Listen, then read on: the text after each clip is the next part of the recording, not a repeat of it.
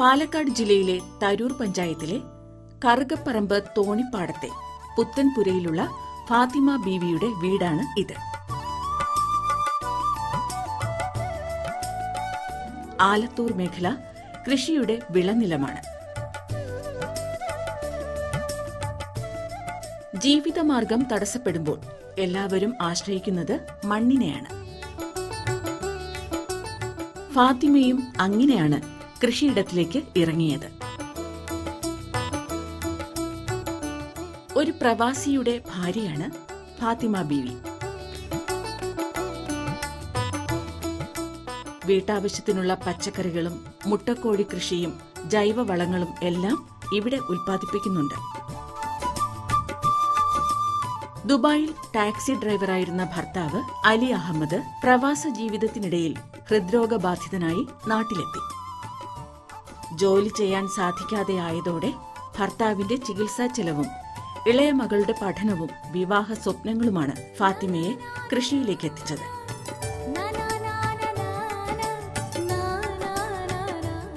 28 acre പാട്ടത്തിനെടുത്ത സ്ഥലത്ത് കപ്പയും വാഴയും കൃഷി ചെയ്തു തുടങ്ങിയതാണ്. 3 വർഷമായി വീട്ടിൽ തന്നെയാണ് കൃഷി ചെയ്യുന്നത്. ജീവിത സാഹചര്യങ്ങൾ കൊണ്ട് കൃഷിപ്പണിയിലേക്ക് ഇറങ്ങിയ ഫാത്തിമ ഇന്ന് മികച്ച ഒരു കർഷകയാണ്. 73 സെന്റ് സ്ഥലത്ത് പോഷകത്തോട്ടവും കാട വളർത്തലും കോഴി വളർത്തലും അസോള യൂണിറ്റും ജൈവവള നിർമ്മാണ യൂണിറ്റും വാഴകൃഷിയും ചേമ്പുമെല്ലാം ഒരുക്കിയിട്ടുണ്ട് ഫാത്തിമ. ഫാത്തിമയുടെ ഭർത്താവ് അലി അഹമ്മദ് കൃഷിയിൽ സഹായിയായി കൂടെയുണ്ട്. നാടൻ കോഴിമുട്ടകളും കാടമുട്ടകളും വിപണിയിലേക്ക് എത്തിക്കുന്നത് ഇദ്ദേഹമാണ്. ശാരീരിക അധ്വാനം ഏറെയില്ലാത്തതിനാൽ അലി അഹമ്മദിന് ക്ലേശമില്ലാതെ തന്നെ തൊഴിലെടുക്കാം.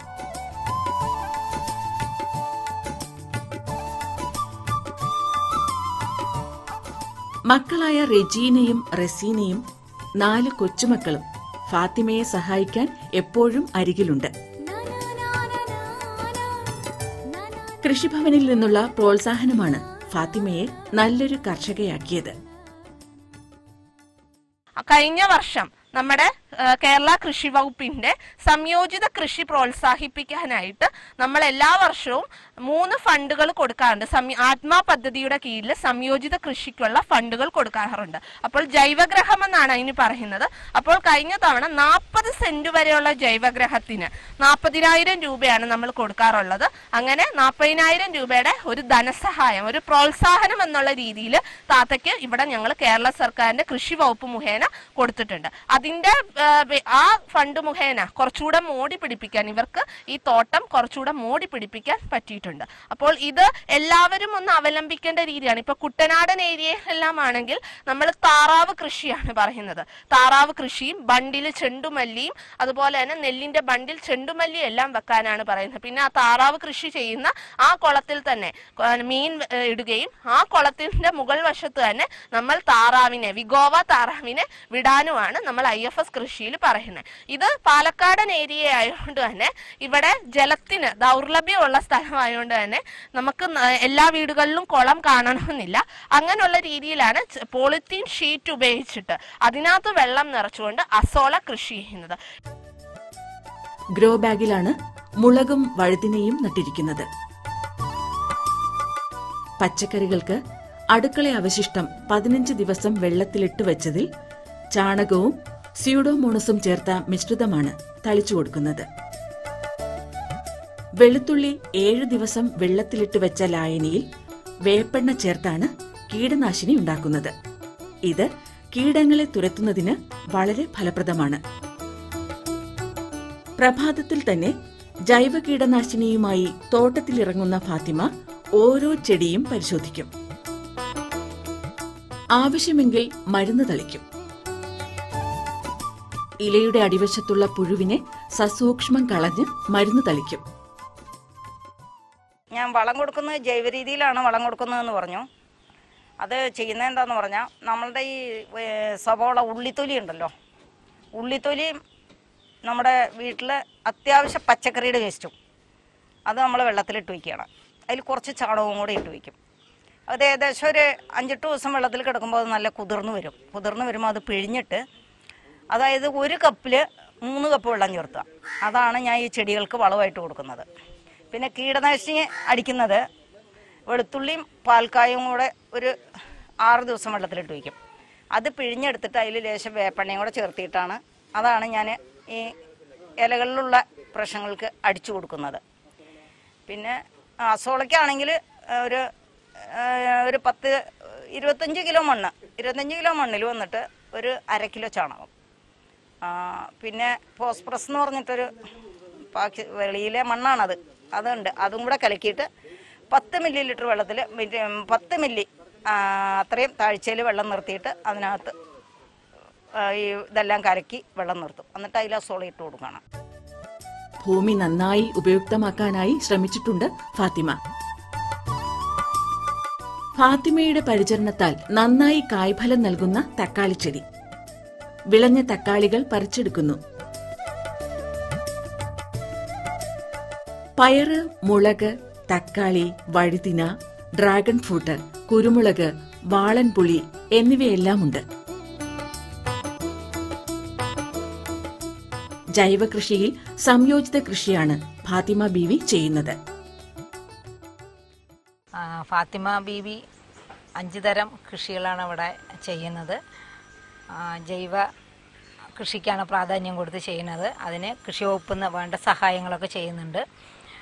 എന്തായാലും ഞങ്ങളുടെ പഞ്ചായത്തിന് വളരെയധികം സന്തോഷമാണ്. ഒരു വനിതാ കർഷക നല്ല രീതിയിൽ കൃഷി ചെയ്ത് വേണ്ട കാര്യങ്ങൾ ചെയ്യുന്നതിൽ പഞ്ചായത്ത് വളരെയധികം സന്തോഷമുണ്ട്. അവർക്ക് പഞ്ചായത്തിൻ്റെ ഭാഗത്തുനിന്ന് എല്ലാ സഹകരണവും ഉണ്ടാവും. ഇനിയിപ്പോൾ ഈ അസോള ടാങ്കൊക്കെ കുറച്ചും കൂടെ വിപുലീകരിക്കണമെങ്കിലും നമ്മുടെ തൊഴിലുറപ്പ് പദ്ധതിയിൽ കൂടെ അതിന് വേണ്ട സഹായങ്ങൾ ചെയ്യുന്നതായിരിക്കും. അപ്പോൾ മീനും കൂടെ ഒരു മീൻ കൃഷിയും കൂടെ തുടങ്ങിയെന്ന് വെച്ചാൽ നന്നായിരിക്കും എന്നാണ് പഞ്ചായത്തിൻ്റെ ഭാഗത്തുനിന്ന് അവരോട് പറയാനുള്ളത്. അതിന് വേണ്ടതും നമ്മൾ പഞ്ചായത്തിൽ അതിനുള്ള പ്രോജക്റ്റൊക്കെ വെച്ചിട്ടുണ്ട്. അപ്പോൾ എല്ലാ സഹായങ്ങളും ചെയ്യും. കാടകൃഷിയിലാണ് മികച്ച വിജയം കൊയ്യുന്നത്. തീറ്റയായി അസോളയും ചേർത്ത മിശ്രിതം നൽകുന്നു.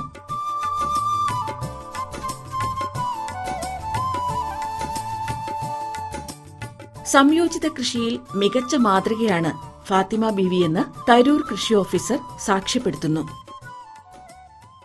എല്ലാ കർഷകരും ഒരു വിളയെ തന്നെ ആശ്രയിക്കുമ്പോൾ താത്ത ഇവിടെ ആശ്രയിക്കുന്നത് ജൈവ കൃഷിയിൽ തന്നെ IFS എന്നുള്ള മാതൃകയാണ്. അതായത് സംയോജിത കൃഷി അല്ലെങ്കിൽ സമ്മിശ്രിത കൃഷി എന്നുള്ള മാതൃകയാണ്. അത് ഒന്നിൽ കൂടുതൽ കൃഷിയുടെ ഘടകങ്ങളെ ഉൾപ്പെടുത്തി എങ്ങനെ വിജയകരമായി കൃഷി ചെയ്യാം എന്നുള്ളതാണ് താത്തയുടെ തോട്ടത്തിലൂടെ നമുക്ക് കണ്ടെത്താൻ പറ്റുന്നത്.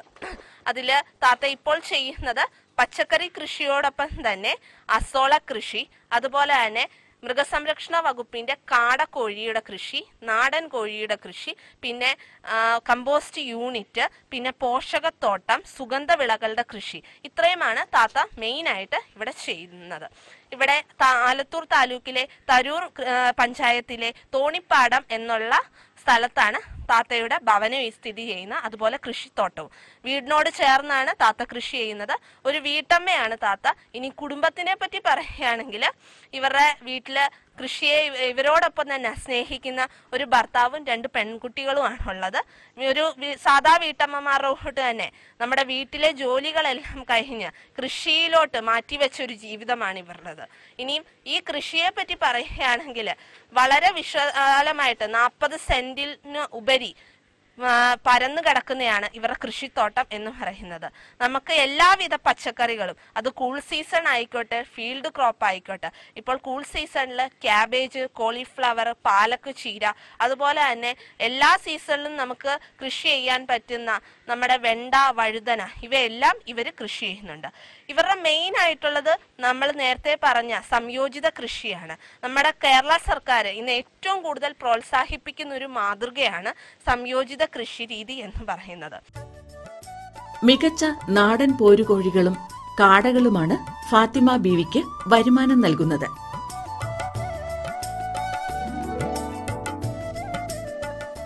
വിവിധ പ്രായത്തിലുള്ള കോഴിക്കുഞ്ഞുങ്ങളുണ്ട്.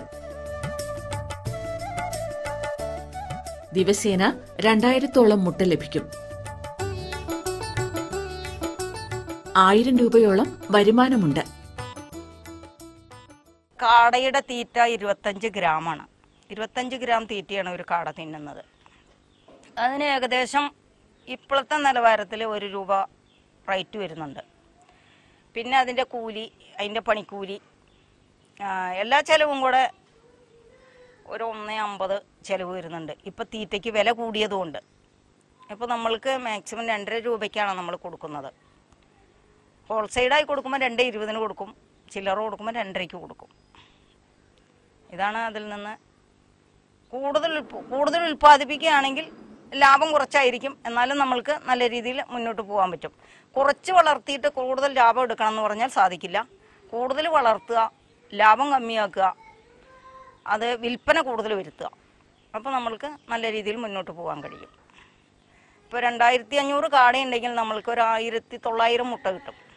1900 മുട്ട കിട്ടുകയാണെങ്കിൽ ആ മുട്ട വിൽപ്പന കഴിഞ്ഞ് വരുമ്പോൾ നമ്മൾക്ക് ഏകദേശം ഒരു 1000 രൂപ ഒരു ദിവസത്തെ വരുമാനം കിട്ടും. അതിൽ ഞങ്ങൾ തന്നെ പണിയെടുക്കുന്നതുകൊണ്ട് ഞങ്ങൾക്കത് വെളിയിൽ കൊടുക്കണ്ട. അപ്പോൾ 1000 രൂപ ഞങ്ങൾക്ക് ചെലവിനെടുക്കാം. ഇതാണ് അതിൽ നിന്ന് കിട്ടുന്ന ലാഭം. നാടൻ കോഴിമുട്ടയും കോഴിക്കുഞ്ഞുങ്ങളും മാംസവും വിൽപ്പനയുണ്ട്. സംയോജിത കൃഷിയായതിനാൽ കാടവളവും കോഴിവളവുമൊക്കെ പച്ചക്കറി കൃഷിക്ക് പോഷകമാകുന്നു.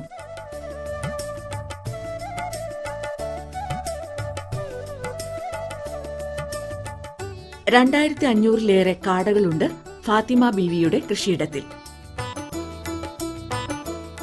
കാടയ്ക്കും കോഴികൾക്കുമുള്ള ആഹാരം തയ്യാറാക്കുന്നത് ഫാത്തിമ ബീവിയാണ്.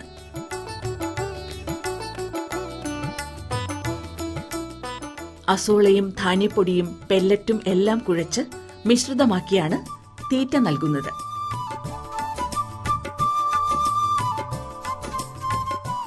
അഞ്ഞൂറ് കാടക്കോഴിയിൽ നിന്നാണ് ആരംഭിച്ചത്. 20 കോഴിയിൽ തുടങ്ങി 200-ലേറെയായി ഇപ്പോൾ ഫാമിലെ കോഴികളുടെ സംഖ്യ. ഞാൻ ആദ്യമായിട്ട് തുടങ്ങിയത് ഒരു 500 കാടയിൽ നിന്നാണ് തുടങ്ങിയത്. 500 കാടയിൽ നിന്ന് തുടങ്ങിയെന്ന് പറഞ്ഞാൽ ഞങ്ങളുടെ കടയിൽ, മരുമോൻ്റെ കടയിൽ വിൽക്കാനാണ് തുടങ്ങിയത്. പക്ഷേ അതിൽ നിന്ന് ഇപ്പോൾ 2500 കാടയായി. ഒരു 20 നാടൻ കോഴിയായിരുന്നു ഉണ്ടായിരുന്നത്. അതിപ്പോൾ വന്നിട്ട് ഒരു 200 പരം നാടൻ കോഴിയുണ്ട്. പിന്നെ ഒരു 11 യൂണിറ്റ് അസോളയുണ്ട്. പിന്നെ പച്ചക്കറി എന്ന് പറഞ്ഞാൽ എല്ലാ ഐറ്റംസും, ഇനി ഒന്നുണ്ടോന്നില്ല, എല്ലാ ഐറ്റംസും എവിടെ കണ്ടാലും പിന്നെ അത് മേടിച്ചു കൊണ്ടുവന്ന് വയ്ക്കും. അങ്ങനെ എല്ലാവിധ പച്ചക്കറികളും ഞങ്ങളുടെ വീട്ടാവശ്യമാണ് കൂടുതലും. പിന്നെ ഞങ്ങളുടെ കുടുംബവും അയൽക്കാരൊക്കെ ഉണ്ട്, അവർക്കൊക്കെ അത്യാവശ്യം കൊടുക്കും. മണ്ണിന്റെ സ്വാഭാവിക ഘടന നിലനിർത്തിക്കൊണ്ട് ജൈവവളങ്ങളാണ് ഫാത്തിമ കൃഷിയിടത്തിൽ പ്രയോഗിക്കുന്നത്. കൂടാതെ സ്വന്തമായി തയ്യാറാക്കുന്ന ജൈവ കീടനാശിനിയും ഫാത്തിമയുടെ കൃഷിയിടത്തെ ഫലവത്താക്കുന്നു. 11 യൂണിറ്റ് അസോള കൃഷിയുണ്ട്. കോഴികൾക്കും കാടകൾക്കും തീറ്റയിൽ ചേർത്ത് നൽകുന്നതും അസോളയാണ്.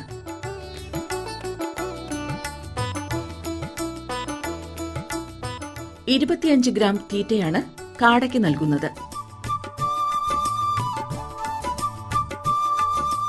തീറ്റ ചെലവ് കൂടിയതിനാൽ കൂടുതൽ വളർത്തിയാലേ ലാഭകരമാകുകയുള്ളൂ.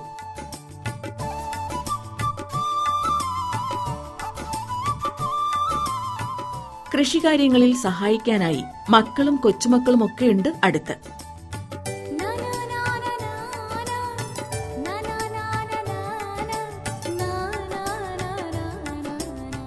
ജൈവഗൃഹം പദ്ധതിയിൽ ഉൾപ്പെട്ട ഈ കൃഷിയിടത്തിൽ കോഴിഫാം, കാടഫാം, പച്ചക്കറി കൃഷി, ജൈവവള യൂണിറ്റ്, അസോള യൂണിറ്റ് എന്നിങ്ങനെ 5ഓളം തരങ്ങളാണ് ഉൽപ്പാദിപ്പിക്കുന്നത്. എന്തായാലും വളരെയധികം സന്തോഷമുള്ള ഒരു ദിവസമാണെന്ന് നമ്മുടെ പ്രദേശത്തുള്ള ഒരു വ്യക്തിക്ക് അവർ നടത്തുന്ന കൃഷിയുമായി ബന്ധപ്പെട്ട് നമ്മൾ പുറം ലോകം അറിയുന്നതിനും അതുപോലെ തന്നെ ഈ ചെയ്യുന്ന കൃഷി മറ്റുള്ളവർക്ക് കൂടി പ്രചോദനമാകുന്ന രീതിയിലുള്ള ഒരു പ്രോഗ്രാമായി തന്നെയാണ് ഈ വിഷയത്തിൽ നമ്മൾ കാണുന്നത്.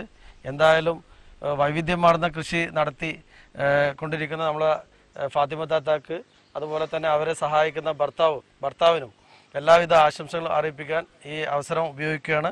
അതുപോലെ ഇവർ നടത്തുന്ന വ്യത്യസ്തമായിട്ടുള്ള ഈ കൃഷിരീതി നമ്മൾ വാർഡിനകത്തും പഞ്ചായത്തിനകത്തും എല്ലാ ആളുകൾക്കും ഉപകാരപ്രദമാകുന്ന രീതിയിൽ നടത്താൻ ശ്രമിക്കും. ഇവർക്ക് ഭാവിയിൽ വേണ്ട എല്ലാ സഹായ സഹകരണങ്ങളും ചെയ്തു കൊടുക്കാൻ എന്നാൽ ആവിധം ശ്രമിക്കും. അസുഖബാധിതനായ ഭർത്താവ് അലി അഹമ്മദ് ഗൾഫിൽ നിന്ന് മടങ്ങിയെത്തിയപ്പോൾ തുണയായത് കൃഷിയാണ്.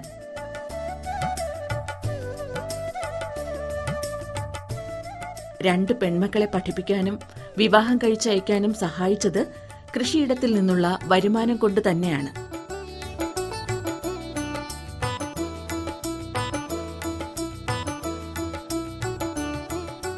മണ്ണിൽ അധ്വാനിച്ചാൽ മണ്ണ് കൈവിടില്ലെന്ന പാഠമാണ് ഫാത്തിമ ബീവിക്ക് പറയാനുള്ളത്.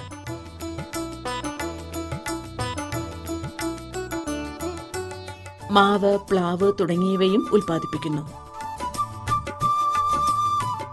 ഉള്ളിത്തൊലി, പച്ചക്കറി അവശിഷ്ടം, ചാണകം എന്നിവ കുതിർത്തിയ വെള്ളമാണ് ചെടികളിൽ പ്രയോഗിക്കുന്നത്. തനിക്ക് ലാഭകരമായി പ്രവർത്തിക്കാനാവുന്നുണ്ട് എന്ന് പറയുന്നു ഫാത്തിമ ബീവി.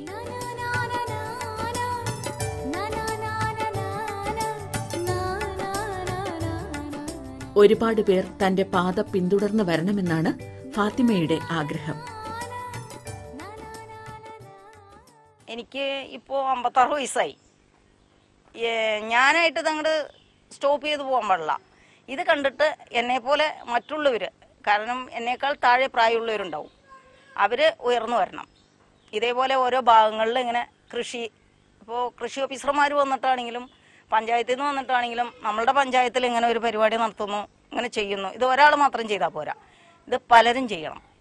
ഇത് പലരും ചെയ്യുമ്പോൾ നമുക്ക് വലിയ നഷ്ടമില്ലാതെ പോകാൻ കഴിയും. ഇത് നമ്മളുടെ വീട്ടിലെ പണികൾ നടക്കുന്നുണ്ട്, മക്കളുടെ കാര്യങ്ങൾ നടക്കുന്നുണ്ട്, എല്ലാ വയസ്സായവർ കിടക്കുന്ന അവരുടെ കാര്യങ്ങൾ നോക്കുക, എല്ലാ കാര്യങ്ങളും നടത്തുക. അതിൻ്റെ കൂട്ടത്തിൽ കൂടെ തന്നെ ഈ പണികളും ചെയ്യാം.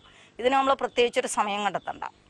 അതുകൊണ്ട് എന്നെപ്പോലെ എല്ലാവരും കുറച്ച് പേരെങ്കിലും ഇത് കണ്ടിട്ട് മുന്നോട്ട് വരണം. അതിനു വേണ്ടിയിട്ടാണ് ഞാൻ ഇതിൽ കൂടുതലും പങ്കെടുക്കുന്നത്. അതിലേക്കുള്ള പാത പിന്തുടരുകയാണ് ഒരു കൊച്ചു കുടുംബവും നാട്ടുകാരും.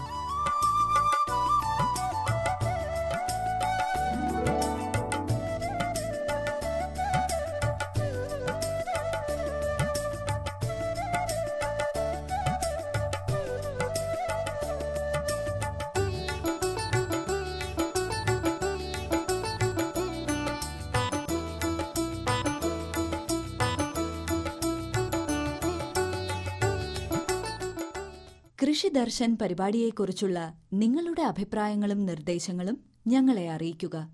വിലാസം: ദി പ്രൊഡ്യൂസർ, കൃഷി ദർശൻ, ദൂരദർശൻ കേന്ദ്രം, Kudappanakunnu, Thiruvananthapuram 695043. Phone 0471 27318770. Email ddkrishitvom@gmail.com.